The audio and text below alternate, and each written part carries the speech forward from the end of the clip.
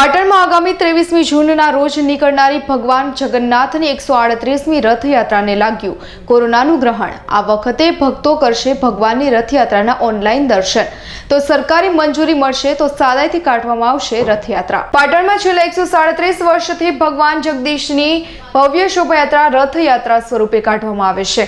પાટણની રથયાત્રા ભારતમાં ત્રીજા નંબરની અને ગુજરાતમાં અમદાવાદ પછી બીજા નંબરની સૌથી મોટી રથયાત્રા ગણાય છે। ઐતિહાસિક રથયાત્રાના 137 વર્ષોમાં પહેલીવાર કદાચ એવું બનશે કે ભગવાન સાદાઈથી નગરચર્યાએ નીકળશે। જો કે આ વખતે રથયાત્રામાં ભજન મંડળી, વિવિધ ઝંખીઓ, ટેબલો કે બેન્ડ જોવા નહીં મળે, પરંતુ મંદિરની વહીવટીય કમિટી દ્વારા સરકારી મંજૂરી મેળવવાનો પ્રયાસ કરવામાં આવી રહ્યો છે અને સરકારી ગાઈડલાઈન મુજબ રથયાત્રા કાઢવા માટે પણ મંદિર ટ્રસ્ટીગણ દ્વારા તૈયારી દર્શાવવામાં આવી છે। તો સાથે સાથે ભગવાનના ભક્તો ઓનલાઈન દર્શન કરી શકે તે માટેની વ્યવસ્થા પણ ઊભી કરાશે। ત્યારે 11ના પવિત્ર દિવસથી વિવિધ અલંકારોથી અલંકૃત શણગાર, આંગી અને બીજી તૈયારીઓ શરૂ કરી દેવાઈ છે। તારીખ 3 જૂનના રોજ વાવાઝોડાની આગાહી છે।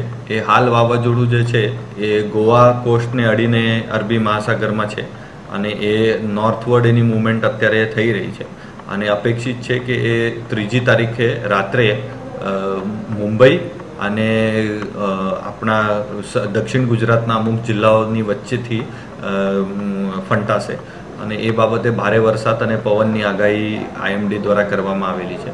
જેના ભાગરૂપે આપણા પણ દરિયાકાંઠાના વિસ્તારોમાં આપણે સાવચેતીના ભાગરૂપે 23 ગામોમાં એલર્ટ ડિક્લેર કરી દીધું છે। જાફરાબાદ જેટી ઉપરથી જેટલા માછીમારોના બોટો જાય છે એ તમામ બોટોને આપણે પાછું લાવવા માટે સૂચના આપી દીધી છે અને તમામ બોટો પાછી પણ આવી ગઈ છે। સાથોસાથ પીપાઓ પોર્ટ ખાતે અને પોર્ટ ઓફિસર જાફરાબાદ દ્વારા વોર્નિંગ સિગ્નલ પણ આપી દેવામાં આવેલું છે।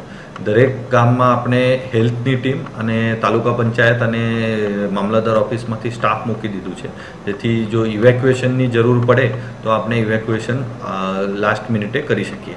સાથોસાથ પૂરતા પ્રમાણમાં પાણીનો જથ્થો, દવાનો જથ્થો એ પણ પૂરો પાડવા માટે સૂચના આપી દીધી છે।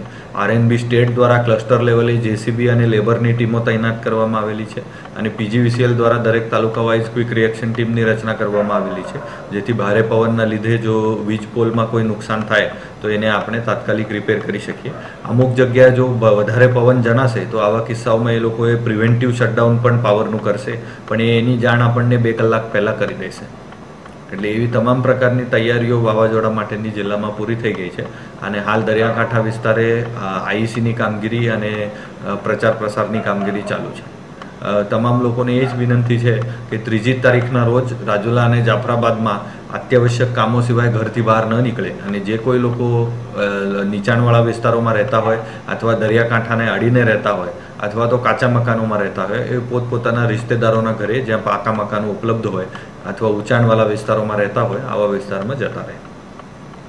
રાજ્ય સરકાર દ્વારા એનડીઆરએફની એક ટીમ જાફરાબાદ ખાતે મોકલવામાં આવેલી છે। એ આજે રાત સુધી અહીંયા પહોંચી જશે અને આ આખો વાવાઝોડાનું પ્રકરણ। ચેતન રામીનો રિપોર્ટ, પાટણ।